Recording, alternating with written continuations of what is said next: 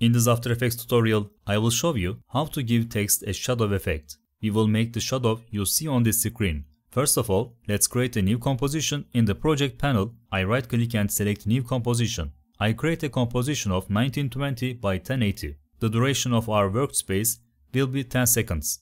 It is not very important. Now there is a background that you saw in the previous video and there is a text. Let's place these elements in our work first. I right click on timeline, I click new and solid. Since we are doing this on a composition, it will automatically create a solid layer for me in the size of this composition.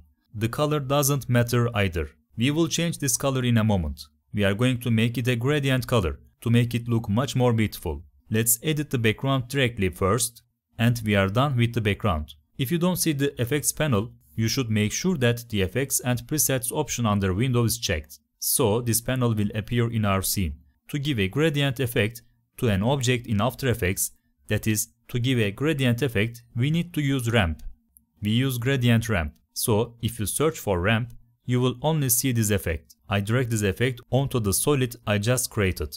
I immediately created a black and white gradient with the default settings, and of course, we change these settings. We have a linear gradient now, but I want a radial gradient. So I first change the linear value here to radial, and you will see a little sign here. This mark is the center of the radial gradient. Wherever you turn this effect will start from there. So I take this effect and drag it slightly towards the center. Now let's change the color. We will use a red background, so let's first change the white to a darker shade of red. And then we are going to change the other color to a slightly lighter shade of this red. And so there will be a transition from light red to dark red. You will see a transition here, and you can adjust the size of this transition from the icon below. When you narrow it down, that transition will become even smaller. It will be more like a spotlight. When we expand it a little more, it will look like a light that spreads over a large area. You can turn it according to yourself. Now I'm going to write a text. I'll take the text tool and you can write a text in the center of the scene. You can also write a letter. I will go with a single letter to make it clearer. After I've written this letter here, I will take the selection tool and place it in the center of the scene as I want. If you want to enlarge it, you can also use the font size in the character panel, or you can click on the squares on the sides. To avoid this problem, you need to press the Shift key on the keyboard, so you can enlarge and reduce proportionally. In this way, I complete my writing and come to the Align panel and center it both horizontally and vertically. We can even give it a little ramp effect. It might look a little bit more beautiful with this effect. We have written our text and finally, we will come to the shadow part, which is the main subject of the video. Since the text itself will be the element that we will give the shadow to, I need to create a copy of this text. I select the text in the timeline and press Ctrl D on the keyboard. This is how we duplicated the layer. I select the bottom text and in the character panel, I change the color of the bottom text to black. We won't see anything at the moment. Now we will give an effect. I come to the effect panel and type fast. When we type the word fast, several options will appear. The one we need is CC Radial Fast Blur. I drag it over the text we made black, that is on the second layer. Since we duplicated it, the ramp effect we just put is also here. I delete it. So far we are going very well. The CC Radial Fast Blur effect doesn't have many parameters anyway. We can achieve the result we want by editing with the properties here. When we give this effect, the shadow will directly overlap.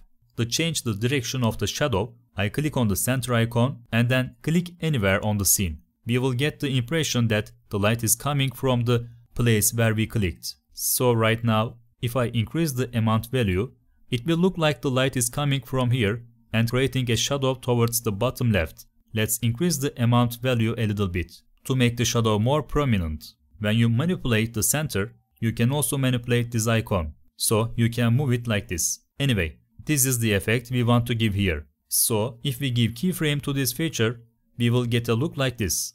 So we will also be giving the shadow effect. Let's give it keyframes and let's make this thing animated. I'm moving the center point to the right, or you can move it to the left.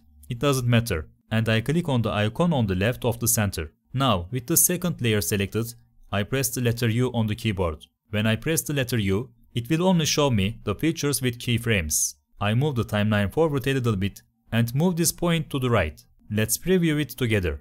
As you can see, we have given an effect like this. I will shrink the letter a little bit and centered it on the scene. So let's see.